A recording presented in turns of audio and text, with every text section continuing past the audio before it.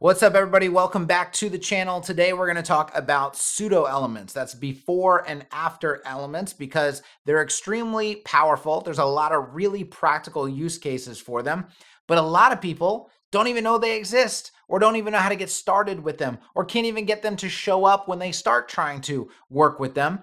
And even the people that know they exist and like know how to use them, they're not using them enough, I don't think. So I just want to do an official video on before and after pseudo elements so that you feel confident enough to start using them appropriately throughout your project. So we're going to do a little crash course on what pseudo elements are, how they work, and then I'm going to show you a really practical, real world way to use them based on something that I did for a client and that I do a lot of times for clients. It's something that's very, very common. So it's going to be very valuable training for you.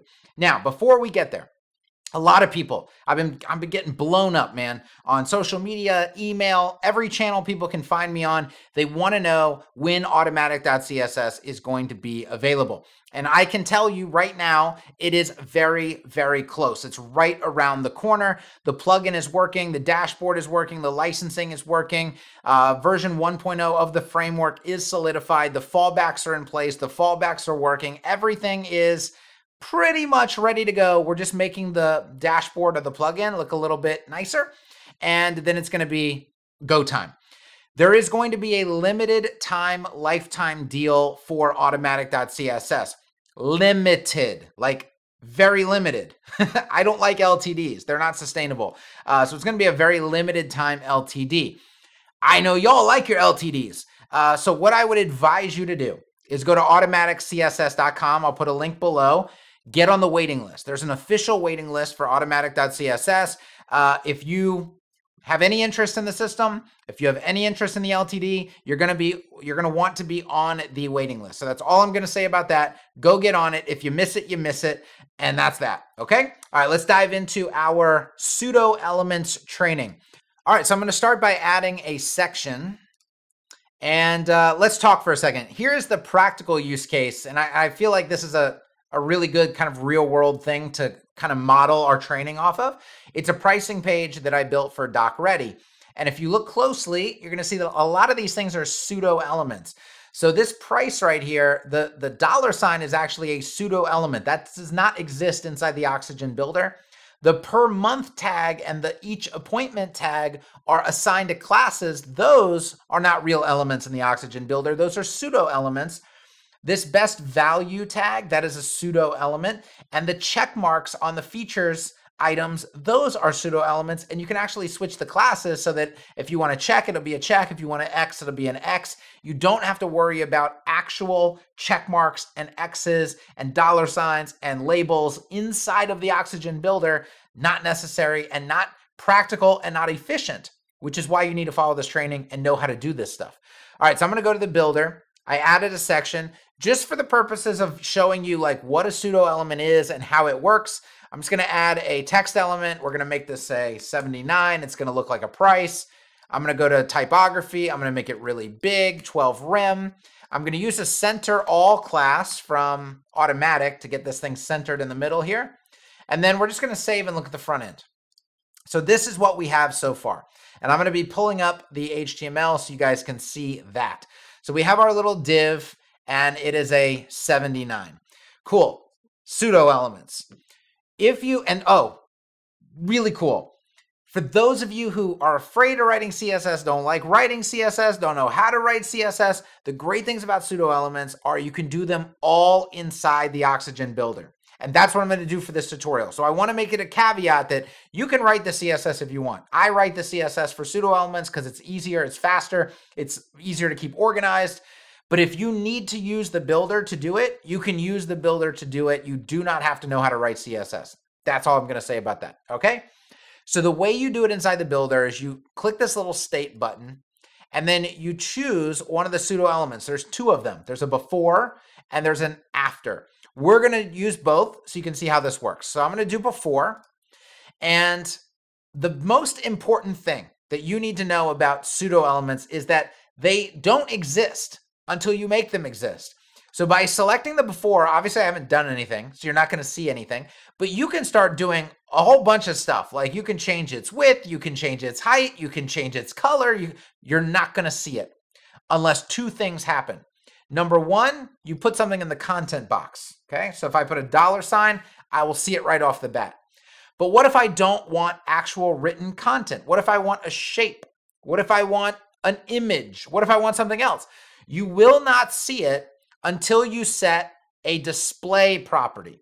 So what I would recommend is whenever you're creating a pseudo element, the minute you click before, you go right to layout, you go right to this display area and choose a display. Flex is probably the easiest one. So just click on the flex button. That way, when you start doing stuff, like if I went to size and spacing and said 2 pixels, height 100 pixels, and then I set a color on that, like any background color, I actually see the pseudo element. All right, let me go to the front end. There it is. I can see it, right? But if I did not have that display property, let's go to the before, let's go to layout, let's turn off the display flex, the entire element disappears. You will not, regardless of how much height, how much width, it doesn't matter. If there's no display property, you're not going to see it. So, and a lot of people forget that. And they're like, where is it? I can't even get it to show up. So go immediately to the display property and set a display. And like I said, flex is easy. You can do inline flex. You can do block. Inline block sometimes works depending on what it is. Inline sometimes works depending on what it is. And then obviously you have display none, which could be valuable if you wanted to make your pseudo element go away at a certain breakpoint, right? Or on hover or something like that, okay? But I'm just going to set this to flex. And I'm also going to go to background, take that out, and go to size, take that out, because we're not going to be working with shapes today. We're going to be working with, and there's just a ton of stuff you can do with pseudo elements. So I'm only going to cover like a practical use case to get your feet wet, and then it's up to you from there. And I'll show you other stuff in other tutorials, but this will get you started. All right, so I want a $sign. There it is. Cool. Now, because I set this to flex, we're getting some weird alignment. Now, the pseudo element is attached to this element right here, your main element. So if you set a display property on your main element, you can affect how the pseudo element behaves or where it's positioned. So for example, I can go choose my text block, which is not choosing the before, not choosing the after. I'm just choosing the 79, and I can set that to flex. And look what happens when I set that to flex, which the default is row. It puts them in line with each other. That's kind of what I want if we are going for something like this. The question now is, how do I get it smaller? And how do I get it up there? Well, it is a real, even though it's called a pseudo element, you can do pretty much anything to it that you can do to a real element. So for example, I have my before selected. I can go to my typography tab, set a font size of 40% of, and that's relative to the element it's attached to, 40% of that font size, which the $sign is, around that. Maybe we'll go with half, so 50%. And there it is. Now, one thing with spacing, and I'll show you this with the after. So there is a second pseudo element that you have access to. It is the after. I'm going to choose that, and I'm going to make it say like per month or something like that. So I'm going to do per month. Awesome. You can even put the little dash in there. And now you have a situation where if I make that smaller, so I'm going to go to my typography and do the exact same thing, except we're going to go with like 30%. It's way up there. And it's like, okay, how do I get it down there? And then you're going to see a problem when we get it down there. The easiest way to get something from the top to the bottom of a container is auto margin. There's a bunch of ways to accomplish this stuff, but for this purpose, auto margin is probably your easiest bet. So if I go to size and spacing, margin top, auto, if you put auto margin on the top, it forces it away from the top. If I put it on the bottom, it forces it away from the bottom. If I put it on the right, it forces it away from the right. So auto margin forces the thing away from the side that's auto. All right, so I want it away from the top. I put auto on the top and it goes to the bottom. But you can see it's completely misaligned. And this is another area where people get really, really tripped up. So first, let's look at how this is structured in the HTML. Here's my div. I want you to notice, here's your before element, here's your after. It's not before the div and after the div. It's before what's inside the div, that 79, and what's after the 79. That's where the pseudo elements are attaching. The div is actually, if we look at this, see that outline? I'm like pointing with my finger, like y'all can see my finger in the screen.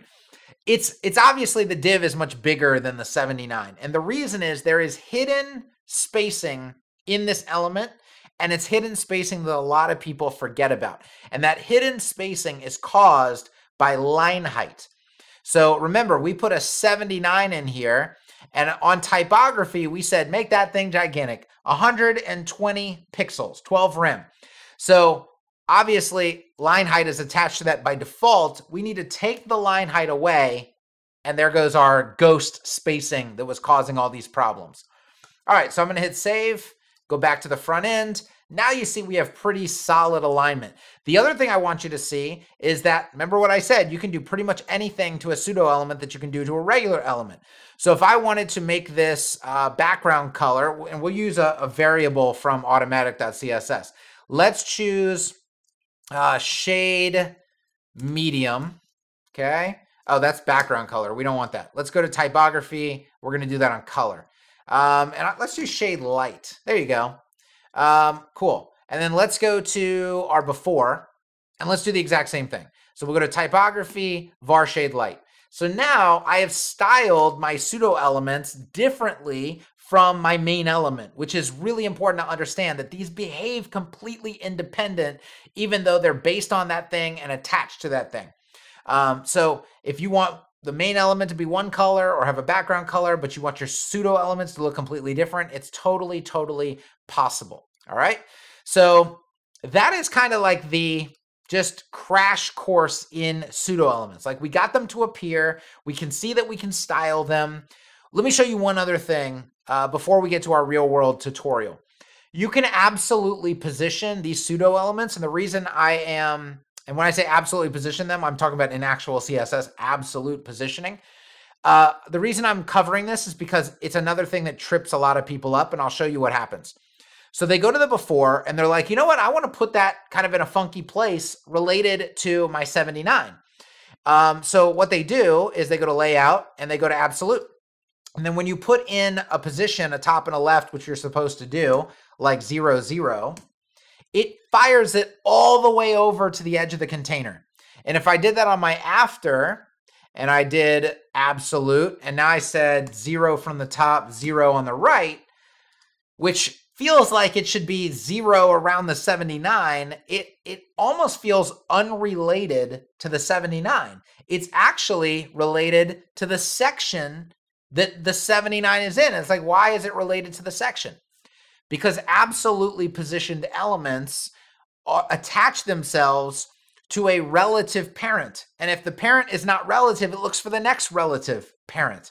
All right, so if we want to contain those pseudo elements to our thing with absolute positioning, our main element, our 79, needs to be the relative parent. So we go to layout, set it to relative, and suddenly you can see our pseudo elements are attached to our 79 instead of attaching themselves to the section. That trips a lot of people up. So now what I could do with my top and my left, if I did percentages, I could do like -20, and I could do percent over here, -20. It's kind of there. Let's do minus 30, and I can do -30 here. And now you can see I've properly positioned using absolute positioning my $sign, but my per month is acting up because that's still set to 0, 0. But I just wanted to show you, if you want to absolutely position these things, you can, but if you don't make the main thing relative, then the main thing is not going to be the thing that those pseudo elements are attached to,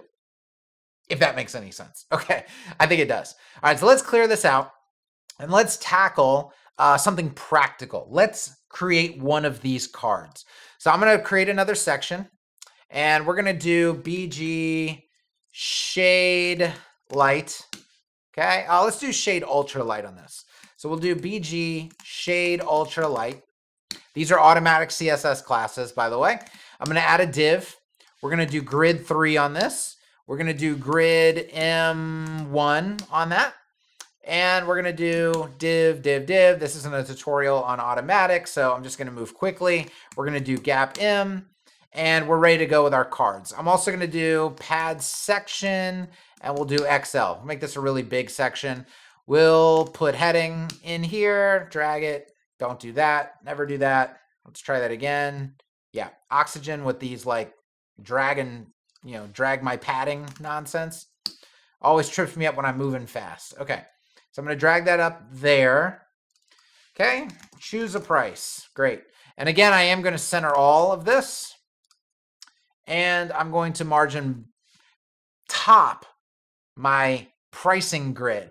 I'm going to make a video on why I'm loving margin top more than margin bottom lately. A lot more. I'm liking it a lot more. And I'm going to create a whole video on why I like margin top versus margin bottom. We'll do margin top L. All right, so I'm going to hit save on this, and we're going to pop a class onto here. So this is going to be our price card. So we're going to do price card, bang, save, and refresh. Okay, so we obviously don't see anything. Let's put a background on the price card. So we're going to do var shade white, and that's going to give us a white background.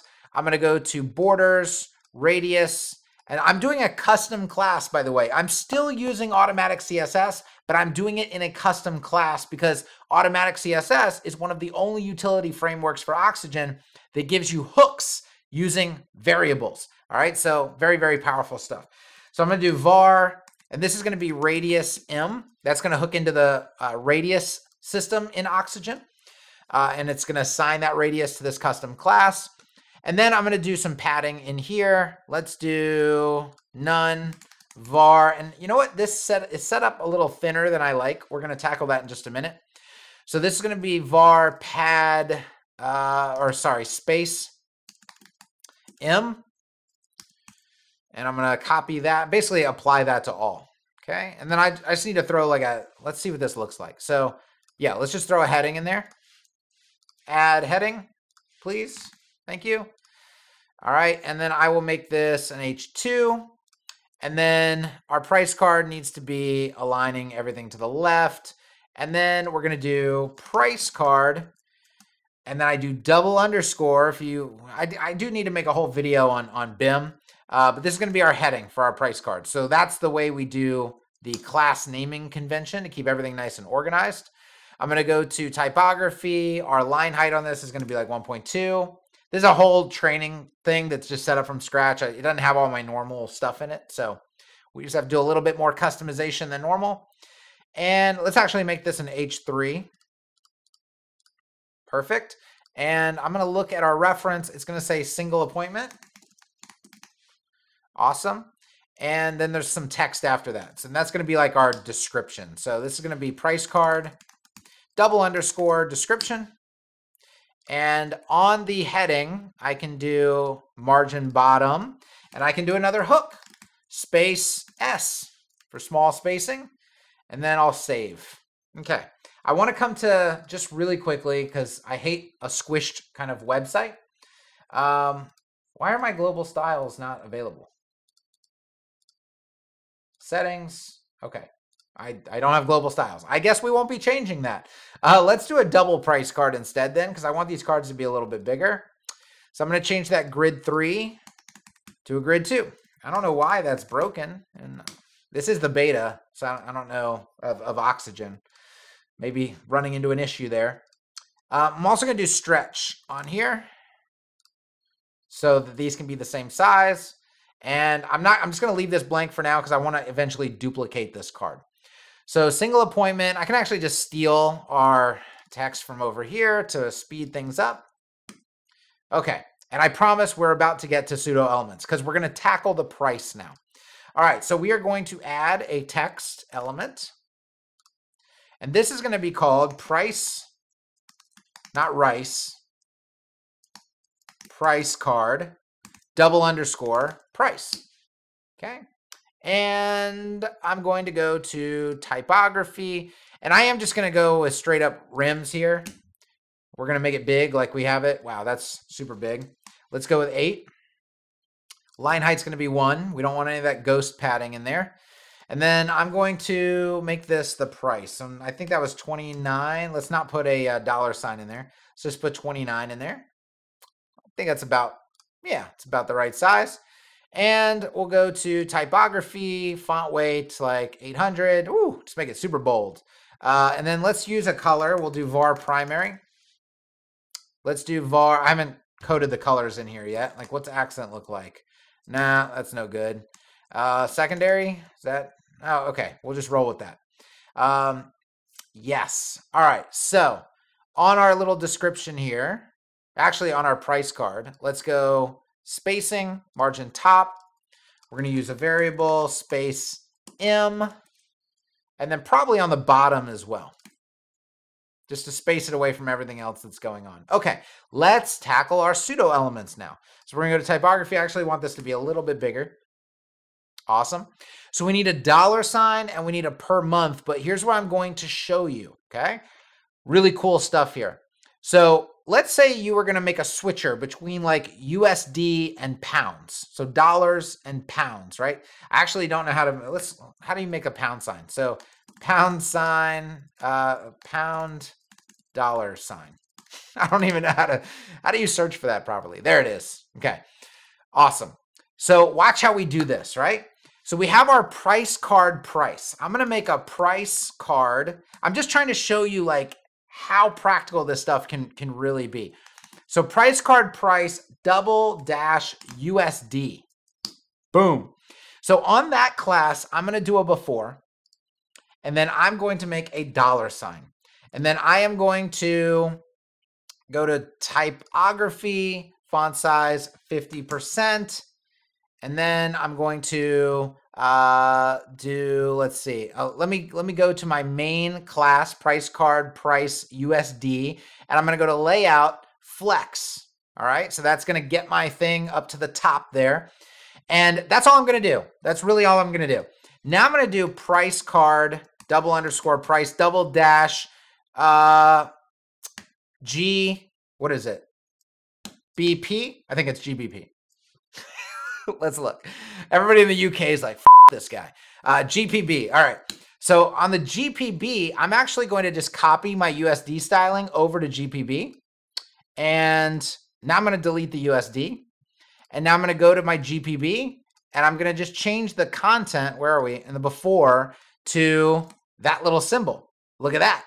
So if you had a switcher, imagine you had a switcher and you had 2 grids and you wanted one to be USD or one to be the pound, right? So I can take that off. I can type in USD, not used, USD, choose the USD class, and I got a dollar sign. If I choose the GBP,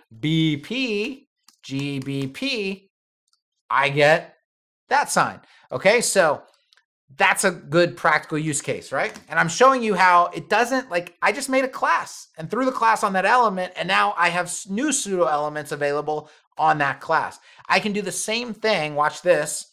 Price card, _price, and I'm going to do $monthly. And then on that one, I have 2 new pseudo classes on there, right?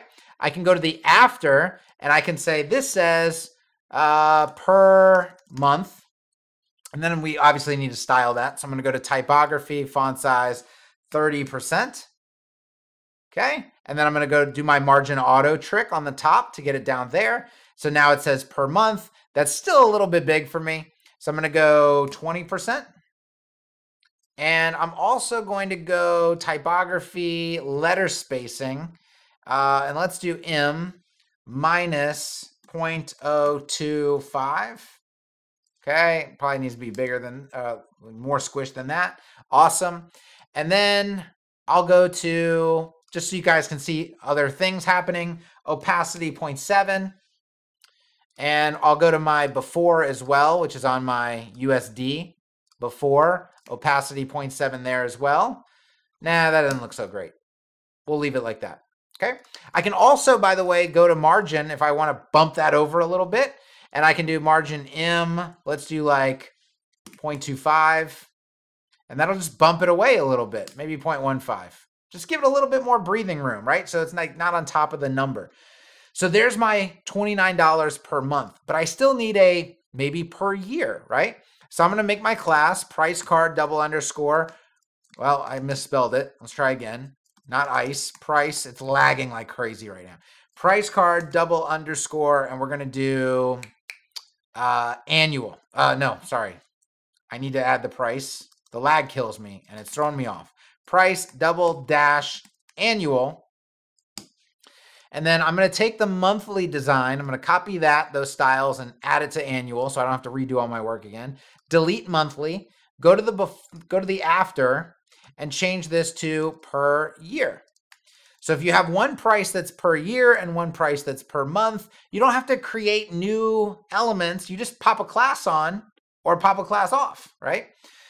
So there you go. We just did, practically speaking, 2 pseudo elements. If I were to duplicate that card, and so I make this say single appointment, let's say subscription, something like that.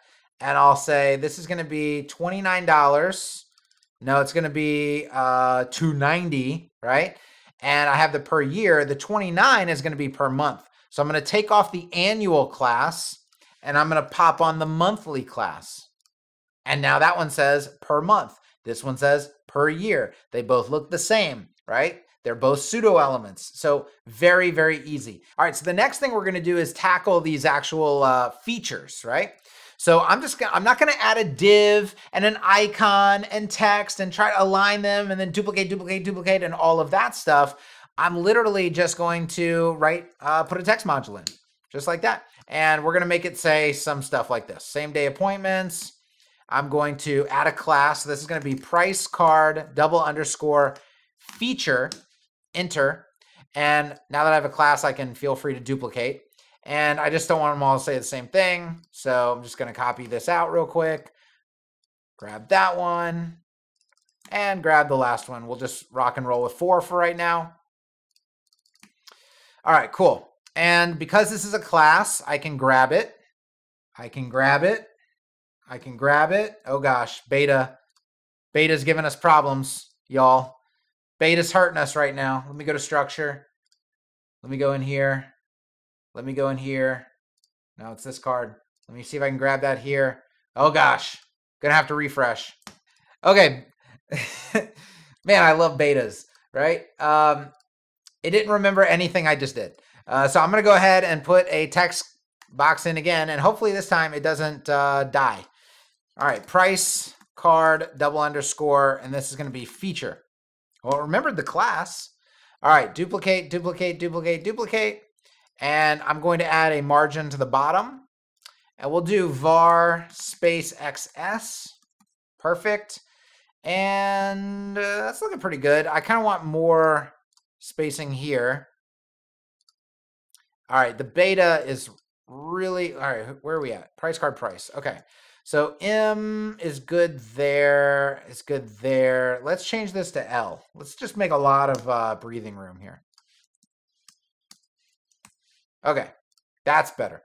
All right, so now I can just copy these in. Okay, so I've got the content in there. I've got a class on there. And then what I'm going to do is I'm going to create 2 new classes. So we're going to do price card double underscore feature double dash included. Excuse me. And this is where I'm going to attach my little icon to. Okay, so what I'm going to do first is I'm going to go to background, layout. Make sure that that is set to flex, just your main class. Then what I'm going to do is go to my before, and we're going to start styling our pseudo element or creating our pseudo element. So we need a background image. So I'm going to browse for that image. It's going to be the check mark. Now this is complicated by the fact that I don't have SVG support on here. So I put PNGs in from the Noun project, and they actually have padding around them. So we might tackle how to solve that. It does create some complication. If you're using an SVG with no extra padding, it's going to work a lot smoother than this. But I'm going to go ahead and select my check and select image. Thank you. Awesome. You don't see it yet because it needs some size and spacing. So width, I'm going to do rem 3. Now you see that there's like a placeholder for it.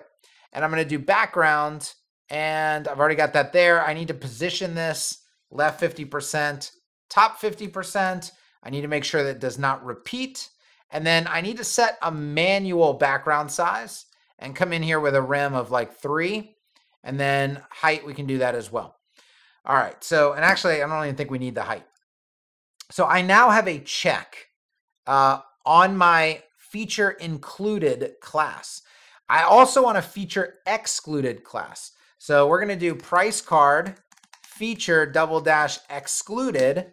And then I'm going to copy all that work that I just did on included over to excluded. But now when I take off my included, I can go change my before background image to an X. And now my excluded class makes an X instead of a check. See what I mean about the padding in there?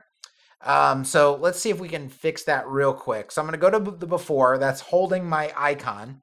I'm going to go to layout, relative, and left side, I'm going to do 0. It's going to actually need to be negative.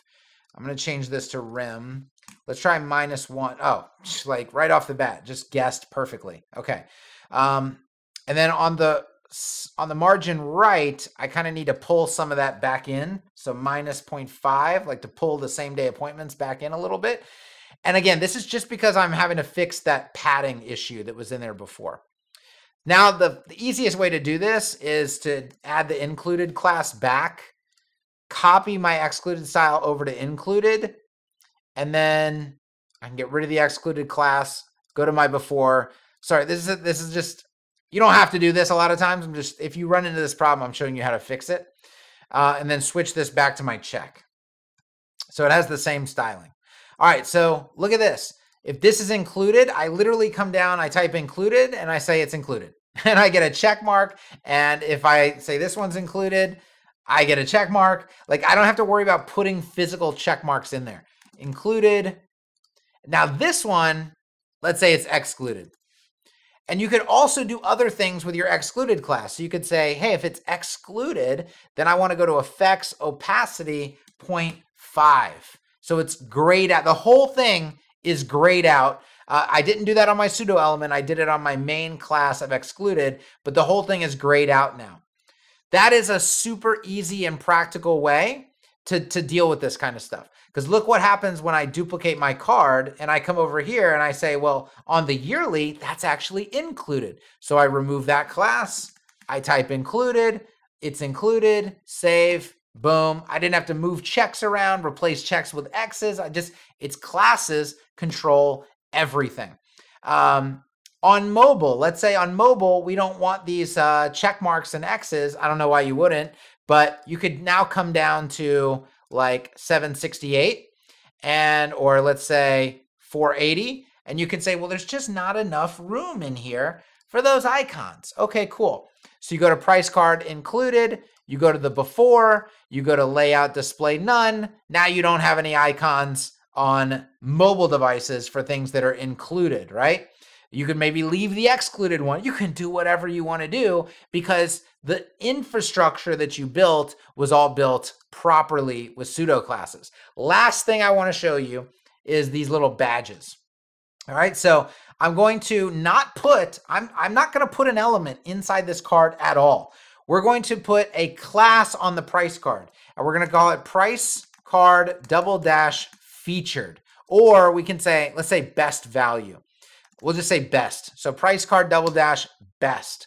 All right, I got pseudo elements to work with. So I'm going to use the after in this case, and I am going to put content in the content box. It's going to say best value. Look where that shows up, way down here. That's obviously not where we want it.